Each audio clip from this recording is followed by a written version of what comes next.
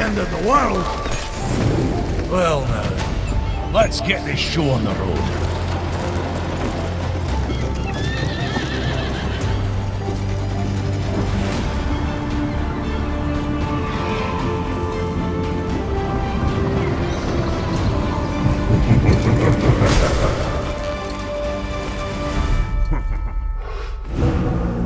I suppose a welcome is in order. So welcome, insects. Welcome to my world.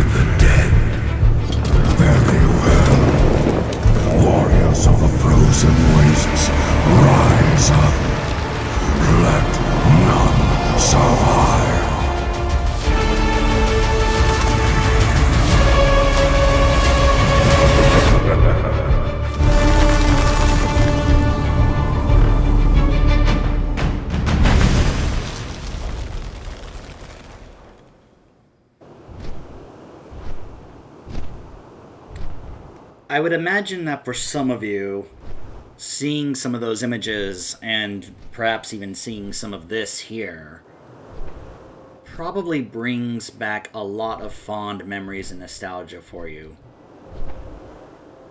I sadly did not get to have that or experience that. Now, it's not like I can't experience Wrath, you know. I can still do that, whether it's here in retail, or whether it's in Classic, as you saw there. Not only did they make Wrath Classic, but I've also been seeing that some are going to be making dedicated Wrath-only private servers. So they're going to try to see if they can preserve Wrath of the Lich King as much as they can. In fact, they're going to perhaps put their own spin on it. Based on what I saw in this trailer, advertising that this community group was going to be focusing on that. So it sounds really cool in case I ever want to delve into that and just experience Wrath. But what I'm referring to mainly is that first initial launch experience, you know. And that's part of the reason why I decided to start here in this series. Obviously, we are now transitioning from the Burning Crusade to Wrath of the Lich King, which is why I thought it'd be kind of fitting to show one of those possible trailers. Now, I could have gone with the cinematic, I could have gone with the first actual announced trailer, but I thought that Journey trailer was really cool since it kind of gives you sights of and sounds of like all the various different things you would be encountering in Wrath, you know? And right away, you could tell that Blizz was learning from their past mistakes.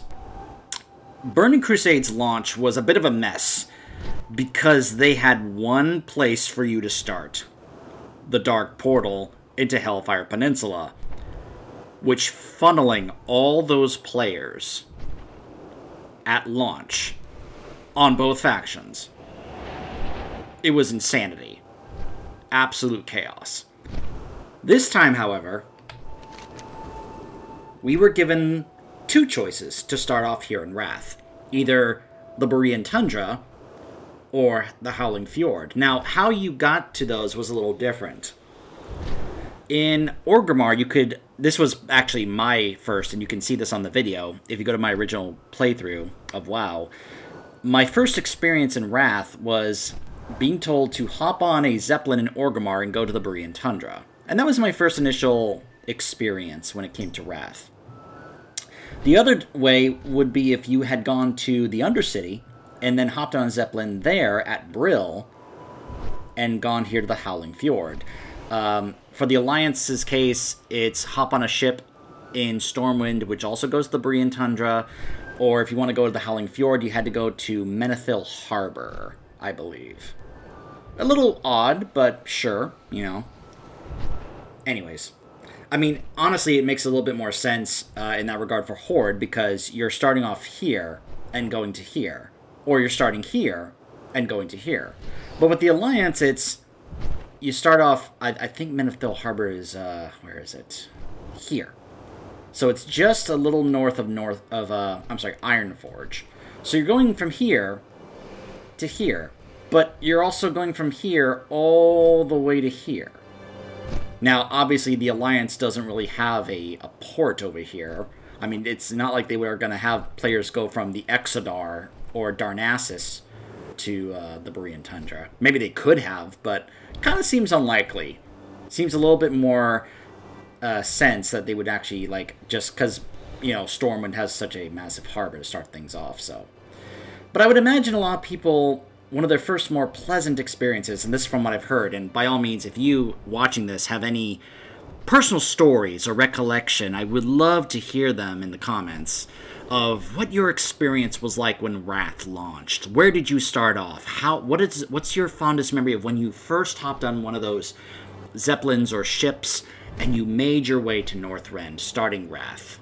I've heard some say, like, they on the Alliance, that they sat on the very front of the ship that sailed through this little area here, just seeing the first initial areas of the Howling Fjord and such, you know.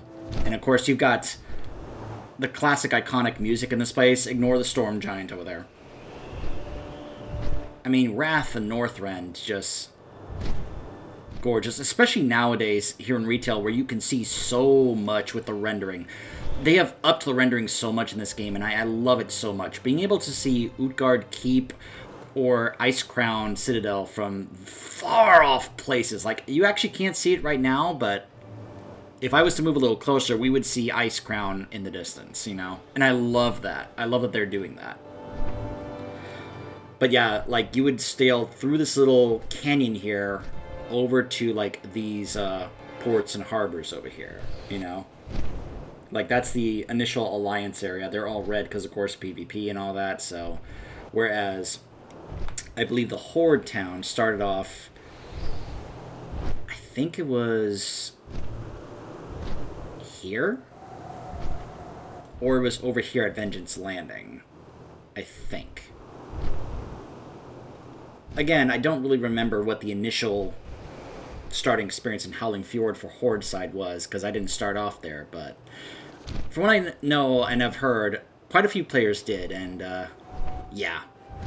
Very wonderful, pleasant starting experience, isn't it? You're going to this place, you know the Lich King is waiting for you, his army of the dead and the Scourge, and this is what greets you. Just an absolutely beautiful, gorgeous place. Except for some other things that do definitely give you a greeting of, you're not welcome here, though that's more so on the part of the Vrykul here. And there's that ship I was talking about. People would sit on the very front of the ship, on that little bird head right there, just from first-person view, and just take in the sights as they're sailing in to the Howling Fjord. With the very pleasant music in this place.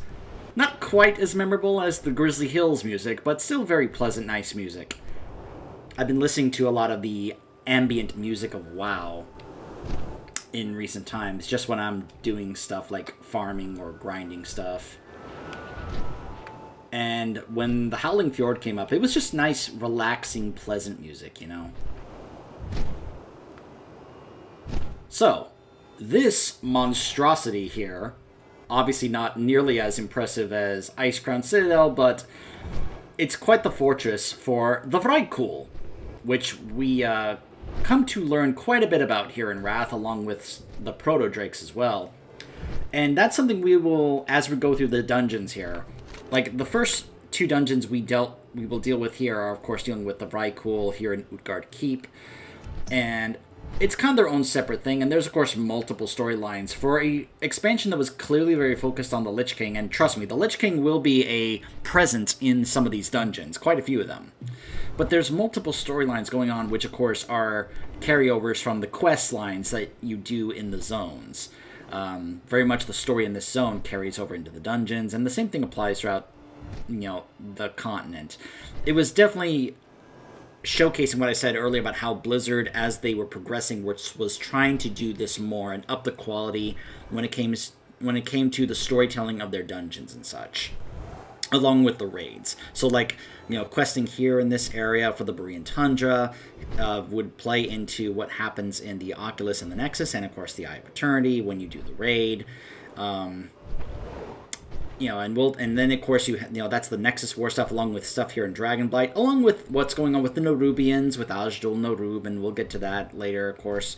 Gosh, the Violet Hold. I'll talk about that when we get there.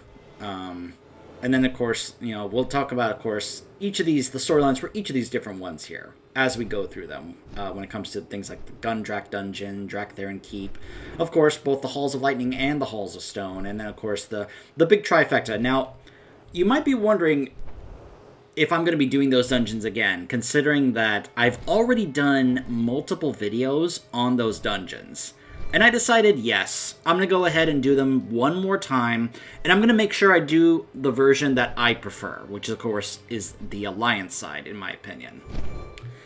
Since that, to me, has the real story of those dungeons compared to the Horde side, which really doesn't. And honestly, I just prefer that, having Jaina being a much more pleasant, actual, decent person compared to Sylvanas, who is horrible in there. And the interaction she has with Uther just makes me cringe compared to the actual, nice interaction between Jaina and Uther. But we'll get there, we'll get there. In the meantime, we have this very long story that on both sides, and of course, if you want the entire story, you have to do this on both factions, of finding out more about the Vrykul and what was going on, and of course, what do they have to do with what's going on here and the Lich King and such? Well, by the way, in case you're wondering, yeah, I decided to go ahead and do this on one of my Death Knights. This is my Goblin Death Knight that I used to get the Heritage Armor, and I just recently got her to 70 this past week during Time Walking, since it definitely helps out with that. I decided to throw on her an old classic set from Wrath for old time's sake, along with Shadowmourne. But yeah, I figured having a Death Knight here would be kind of fitting, Utgarde Keep was long thought to be abandoned, a relic of a lost civilization among the central cliffs of the Howling Fjord, and yet in recent days, something has roused the fortress's slumbering residents, the Vrykul.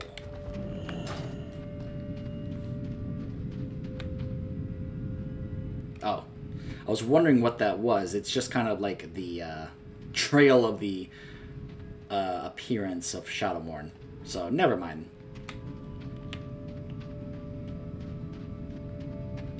So, I believe the quest NPC will spawn after we start taking care of some of the trash in here. Now, if you're wondering, well, why are we going in here? Well, we actually get quests when you do the story, as it is with the usual WoW common days. When you do the story and such, you'll eventually get a quest to go take on the first boss in here. Not the last one, the first one. We'll talk about him when we get there. Let me just see if this is correct. Ah! There she is. Dark Ranger Mara. She only shows up once you take care of the first trash in here. My arrows strike true. Of our entire recon party, only I remain. These Vrykul are relentless fighters. Given their numbers and their savage tactics, our only hope is to bring down their leader and pray it brings chaos to their ranks. Ingvar is his name. bring me his head. What do you seek? Utgarde's forces are organizing under the advisory of Prince Keliseth, a Sandlane ambassador of the Scourge. We cannot allow the Vrykul to benefit from his counsel any further. Silence him. I watch. We must discover the secret to these savages' weapons. If you'd have seen how easily they cut through my companions, you'd understand my sense of urgency. Scour the place. Gather all of their arms that you can carry. I serve the Banshee Queen. So, in regards to the Vrykul, I mentioned that during Wrath we actually discover a lot more about the Vrykul, but not just the Vrykul, but also some other races as well. This is where we start learning more about some of the origins of some of the races on Azeroth, especially when it comes to their connection to the Titans. And what we learn about the Vrykul is that they are a very old race. They're one of those old Titan races, including some of the others like the Dwarves and the Gnomes and others like that. Well, we also find out something else about the Vrykul. That the humans actually came from them. Yes, as in, humans are former Vrykul in Warcraft. So what we learn in the story, in the questing, is that humans were kind of a odd, deformed version of the Vrykul, that when they discovered them, their initial instinct was to just simply get rid of them. By the way, this is a giant skull furnace that they use to smelt their weapons. Why is their furnace a giant skull? Yeah. Because they thought it would be cooler? You know. It's just one of those, like, it's like, just go with it. Don't question their aesthetics. They like what they like, right? Also, you'll notice some of them are called dragon flayers, because they have a tendency to want to tame the dragons here and the proto-drakes as, well, you can see, enslaved proto-drakes. And just simply use them as they can when it comes to either mounts or, you know, pets. Yeah. So, it's also worth noting that these are not sentient drakes, not like the ones that we have come to know in the likes of Dragonflight. These are proto-drakes that are still very, like, animalistic in terms of not having actual, like, sentience and sapience. Like, they're intelligent, but they're intelligent in the same regards that, say, a wolf is intelligent. You know, that kind of like, okay, it's an animal, but it's still smart. It's not intelligent to, like, you know, figure things out like a human can or speak, but it is still intelligent. So, this is Prince Keliseth. The Lich King deployed Keliseth to Utgarde Keep in hopes of harnessing the Vrykul's potential for destruction. Upon arriving, the ambassador found a people who were more than eager to assist the Scourge. The Keep has proved to be an excellent staging point for terrorizing the Howling Fjord, and Keliseth has no intention of losing it to insolent trespassers. So, yeah. So, first you want to go ahead and clear these, though you can go ahead and do that, but you'll also know stuff like this map here with things such as the camps, fortresses, and something on their map. No one knows what that is. I'm sure it's not a big deal. But he has Shadowbolt, so of course you got to deal with that and try to interrupt it. He has Frost Tomb, where he'll put a random player in a block of ice, stunning them for 20 seconds. And he's got Vrykul Skeleton, so he will start calling forth skeletons to aid him in battle, which do Decrepify and Unstoppable. As long as he lives, they are unstoppable, can't be stopped, and are brought back to life 20 seconds after they're killed. So you're basically having to try and burn this guy down before those things can keep coming back and just eventually overwhelm you. So I'm going to go ahead and see if I can show off a bit of the fight here. And just kind of like, you know what, Ghoul, go. Just go away for now. Your blood is mine! So you can't interrupt the Shadow Bolt, as you can see. Aronel Ladell! Their fate shall be yours! And there are the skeletons. You see them getting summoned from the hallway over there. I thought you could interrupt the Shadow Bolt, but apparently you can't. Not so bad! And he now puts me in a block of ice. It's okay, I'm a Death Knight. I've got Icebound Fortitude. So yeah.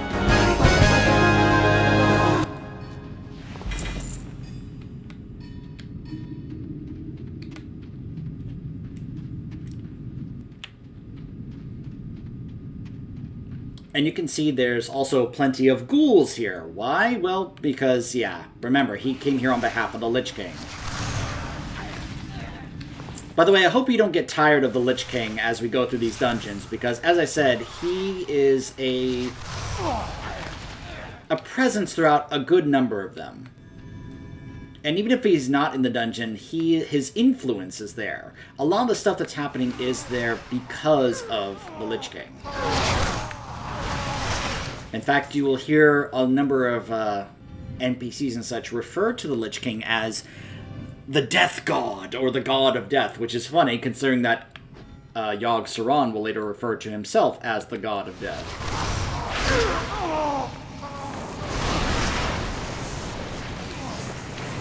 Ah, yes, the constant stuns. This dungeon is, it's not that bad when you do this in time walking, but, yeah. Ignore the swirling elements from my heirloom trinket. Ignore that. It's too far away. I'm sorry, every time I hear the female goblin voice, it just makes me chuckle. It's like, apparently she's from Joyzy. It's too far away. I apologize if that sounded bad. I'm just simply pointing out how it sounds. And maybe that was a inside joke when they first were making the goblins, I don't know, but, you know.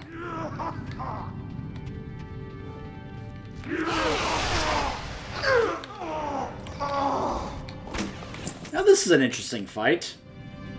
This is actually a boss duo, Skarvald and Dalron. It's a very cool tradition to make unlikely partners work together. Some say it's to allow divergent abilities to complement each other. Others say it's for the amusement of King Yimmeron. We'll be getting to him later.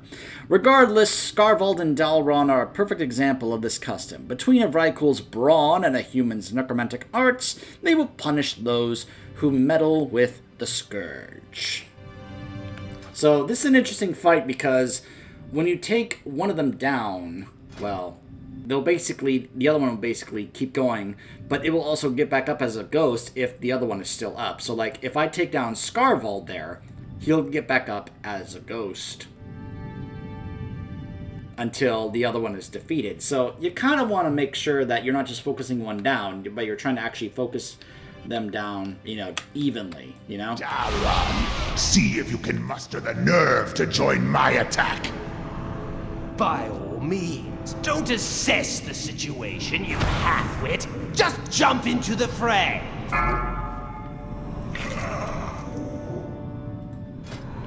So yeah, Skarvald has Charge, he's got Stone Strike, and he has Enrage. Dalron has Summon Skeletons, Debilitate, and Shadow Bolt, of course. See? So I killed Dalron, and you see there, he got back up as a ghost. What sort of necromancer lets death stop him? I knew you were worthless. So that's what he says when you take down Dalron first. You'll notice I can't kill Dalron again, because he's a ghost. So you have to kill Skarvald.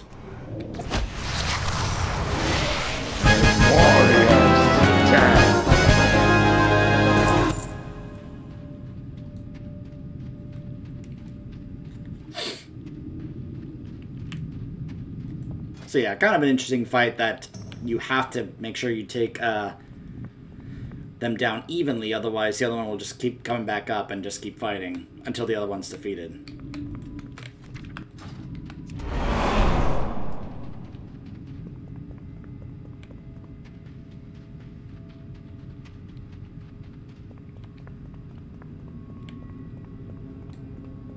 Plenty of Vrykul throughout, of course. Wargs also here helping them out. And of course, Protodrakes.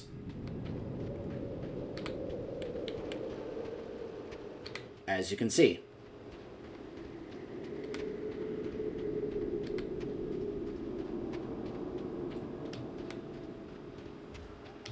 So yeah, you usually have to go ahead and take out some of these mobs on your way through when you're doing this, like either as a leveling dungeon or in time walking. Now this is one of the first examples of what I'm talking about when it comes to the presence of the Lich King is usually present throughout almost all the dungeons, or has some kind of influence. This is Ingvar the Plunderer. Ingvar's brute strength is legendary even among the Vrykul. Rumor has it that he once bested King Yimiron in a brawl. The truth, however, is unknown, but purveyors of that tale usually don't live for a retelling. Ingvar has promised the Lich King that he will use all measures of brutality to hold the keep, a promise that he dare not break. So yeah, he's basically trying to get as many of these Vrykul to work alongside with the Scourge as possible. So you could kind of consider the Vrykul here to be that first front line of defense against us. Though remember, the Lich King wants us to go through them. But we'll get to that later. Or at least I talk about that in the raid video. But yeah, we'll talk about that. I can talk about that also when we get to some of the later dungeons. And paint my face with your blood!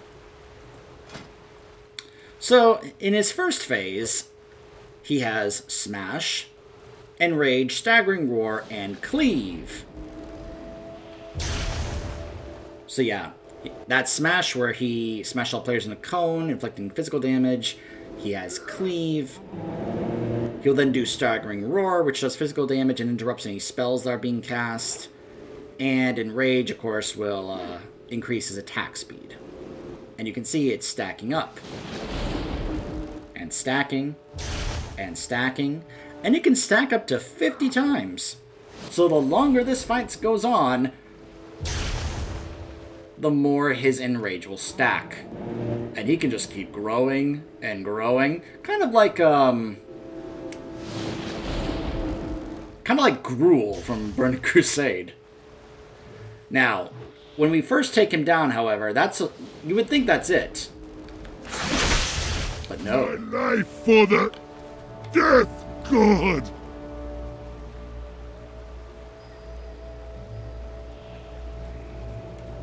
Ingvar, your pathetic failure will serve as a warning to all. You are damned. Arise and carry out the Master's will. I return! A second chance to carve your skull! So, yeah. That's what he was brought back as. We killed him, but this is Northrend. Of course, the Lich King would have one of his...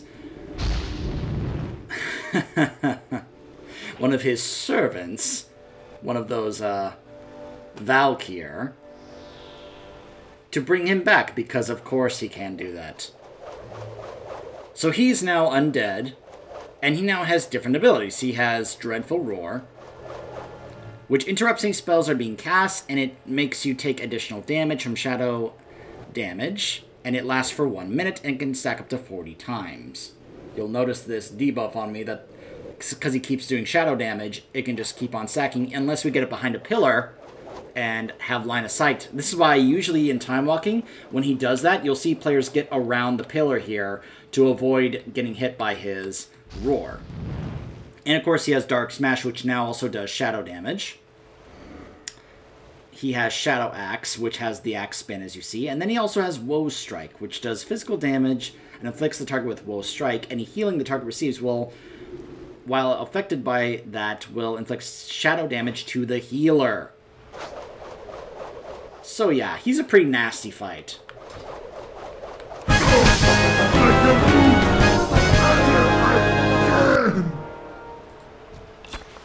Now, if he wanted to, the Lich King could just bring him back, but... you know, as many times as he wants, but, clearly it's, not worth it. He's clearly not worth bringing back yet again. So, now, if you want to quickly get back to the front and turn these quests in, you just go through here. Whee!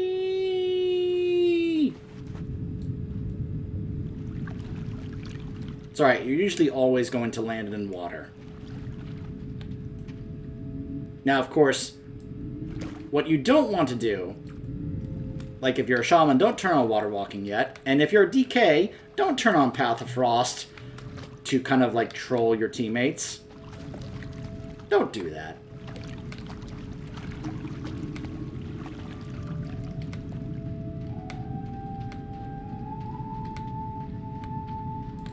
What do you seek? I serve Excellent the work. Banshee With Queen. their leader removed, our efforts against these Rykul should be more successful. I watch. I listen. Every blade we take from them is one less embedded in a soldier's flesh. My arrows strike true. Revenge feels good. To think that this is but a taste of what's to come. Arthas will get what he deserves soon enough. That's another thing. You're going to hear people refer to the second Lich King as Arthas interchangeably, constantly. They're either going to refer to him as the Lich King or as Arthas constantly, because to them, it doesn't make a difference. They're one and the same.